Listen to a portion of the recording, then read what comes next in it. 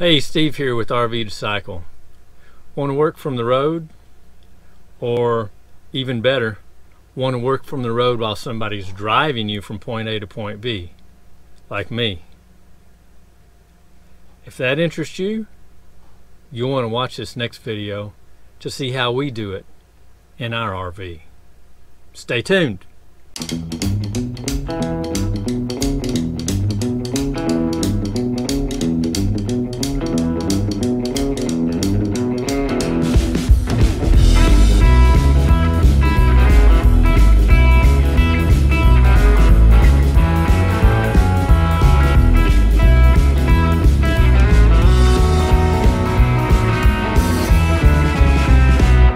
When I started working from the road, this is what I used, a hotspot from AT&T, and soon realized this wasn't going to cut it. There were just too many dead spots. So enter option 2, combination of an AT&T hotspot and a Verizon Jetpack.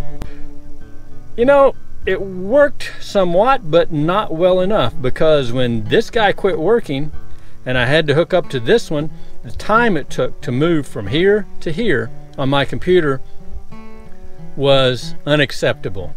I dropped calls, I missed too much of a conversation if it wasn't just a call, and if it was a Teams meeting or a Zoom meeting, if you will, forget it, it was gone. So enter solution number 2, and it has worked. We just returned from a 4,294 mile test trip where we used our new Max Transit Duo router from PepLink. It worked flawlessly. We used the SIM cards out of the 2 hotspots, plugged them into our new router, and seamlessly it would transfer from AT&T to Verizon, and from Verizon back to AT&T on an as-needed basis. When the signal from one dropped, the other one picked up. AT&T keys their SIM cards to their hotspots. We had to go to the AT&T store and have the IMEI changed from our hotspot to the IMEI of the Pepwave Max Transit Duo. What's the IMEI? Well, it's the address, essentially, of your device. We had only one spot in the entire journey where we had any issues of losing signal. And that was out in the wilds of West Texas, where you can see for miles and miles and miles and miles and miles.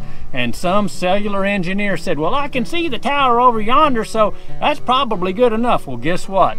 It's not. Line of sight is great, but line of sight isn't always enough to get the signal from one place to another, even when you have a booster or an amplifier. Still just wasn't quite enough.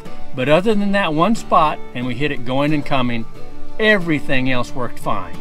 So if this made any sense for you at all, give it a thumbs up. If it didn't, and you got something out of it, give it a thumbs up. Remember, the thumbs up is a like, and the more likes a video has, the higher it goes in YouTube's search engine, and the easier it is for other people to find it. Thanks for watching. Look forward to seeing you again next week. Bye.